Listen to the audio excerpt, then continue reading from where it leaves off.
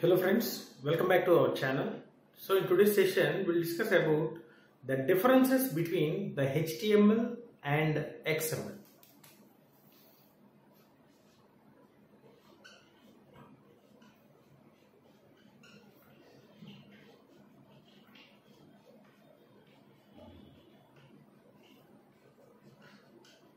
So in our previous sessions we have discussed about this HTML and now we are discussing about the XML. So how the XML is differ from HTML. So this is the HTML and this is the XML.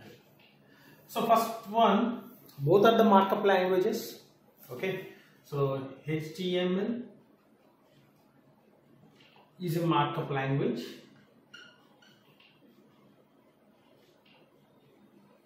And similarly, XML is also a markup language.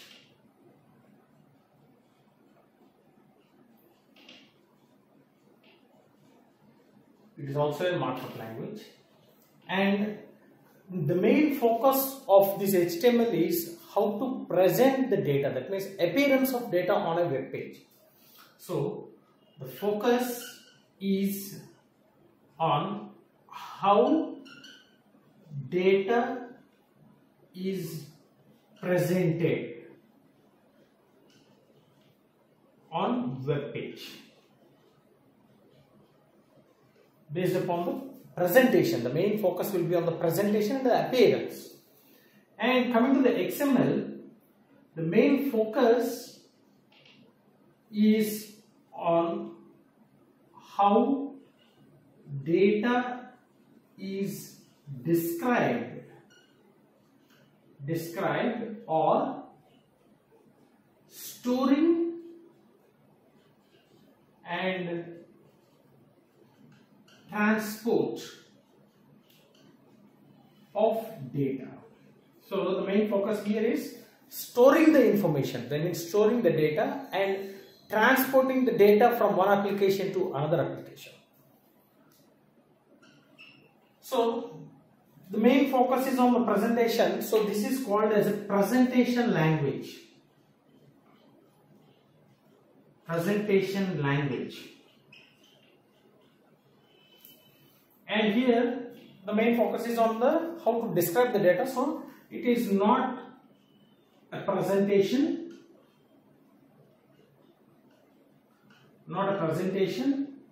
or a programming language, just to store the data, right? It's not a programming language.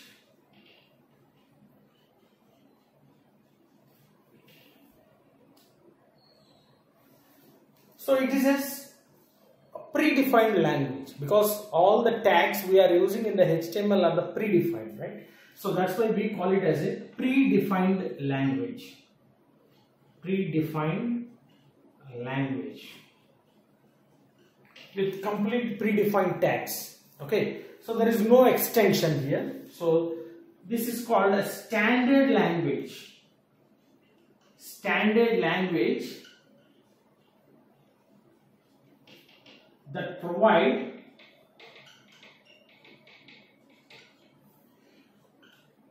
framework to define more markup languages. More markup languages. So this is the standard language, right? Standard language which can define other languages, right? Because, so here, see, this is a data presented on the web page. So here, the data will be presented only on web applications. The presentation of data can be done only on the web applications here. But here, coming to this one, so a data can be stored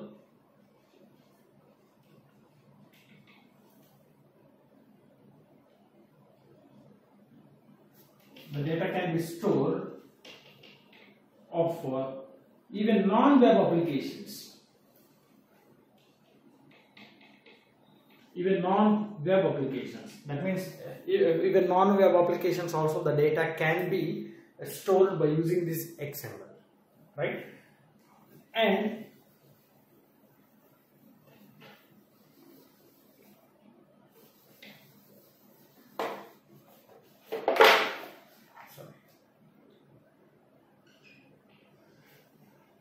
there is no importance on closing tag. That means here we are using a lot of predefined tags. So for every tag it is not required to close the tag, right? So there is no much importance on the closing tag.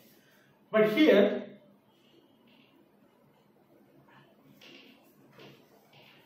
every tag that was opened must be closed.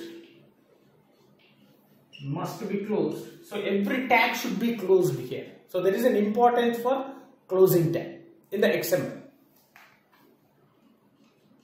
And it is a case insensitive. So case insensitive means, so HTML is equal to HTML. And here XML is case sensitive. That means there is a difference between lowercase and uppercase. So XML is not equal to XML. Both are different. So here we are using a predefined tags.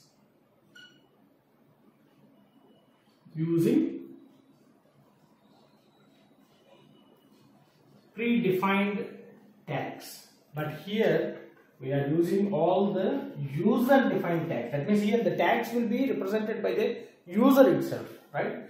So user defined tags. And as we discussed just now, it is not extensible because of these predefined tags.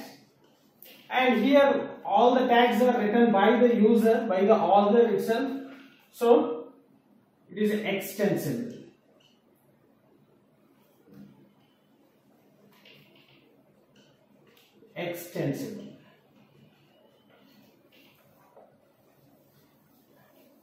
And here, so there is no specific structure. To display the data. Okay, and here just a point, and this is the 9th point, and now 10th point, and here it follows a tree structure. And this follows the tree structure. So in our previous session we have discussed about this one, tree structure. That means a hierarchical structure. It follows the hierarchical structure.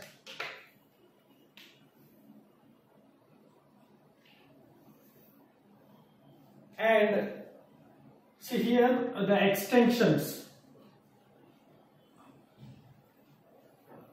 .htm or .html, and here the extension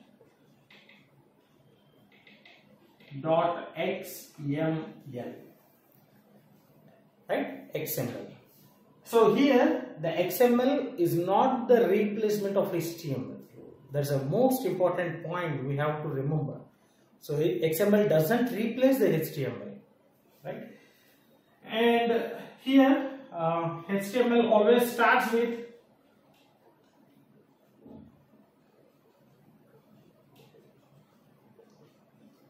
doc type. So doc type means giving the information to the browser, which type of data, I mean what type of data the tags, I mean the browser should support, right? Whether it is an HTML4 or HTML5, etc., etc. So the syntax is like this. So exclamation.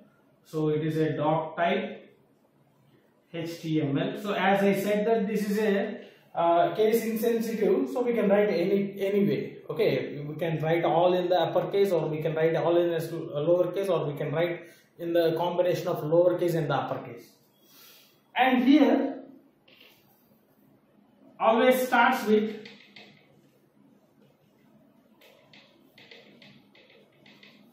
declaration. So XML always starts with the declaration, which gives the version, encoding, and the standalone process, right? Regarding the DTDs, internal DTD or the external DTDs. So here the syntax will be question mark XML version is equal to 1.0, etc., right, etc. Then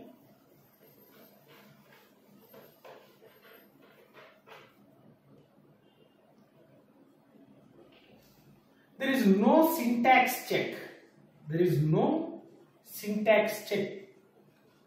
So anything can be accepted in the HTML, right? There is no particular syntax.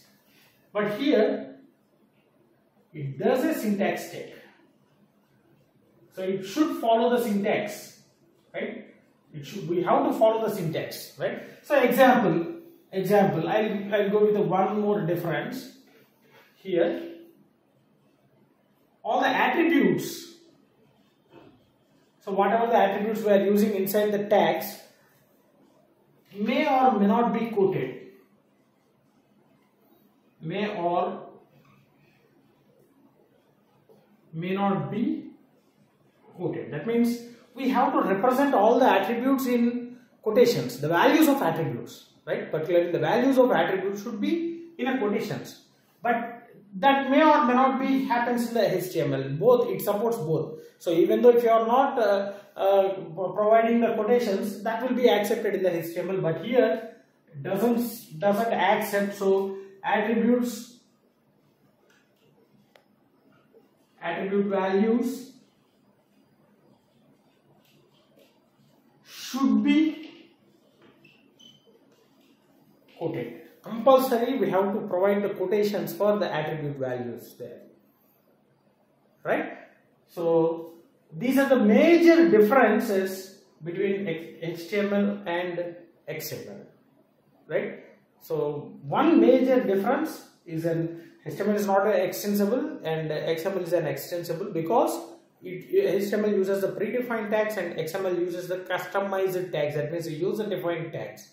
So this HTML just focus on the presentation, XML just focus on the transporting the data. So that's why the data can be transported between different applications, which can be written in different languages, right? So these are the major differences between HTML and XML, right? So the fifth one, simply I'll write and I'll finish. So the abbreviation, which is a hypertext markup language,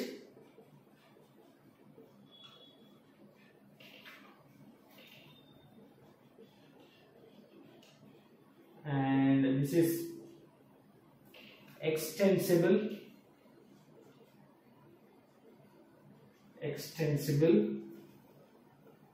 markup language.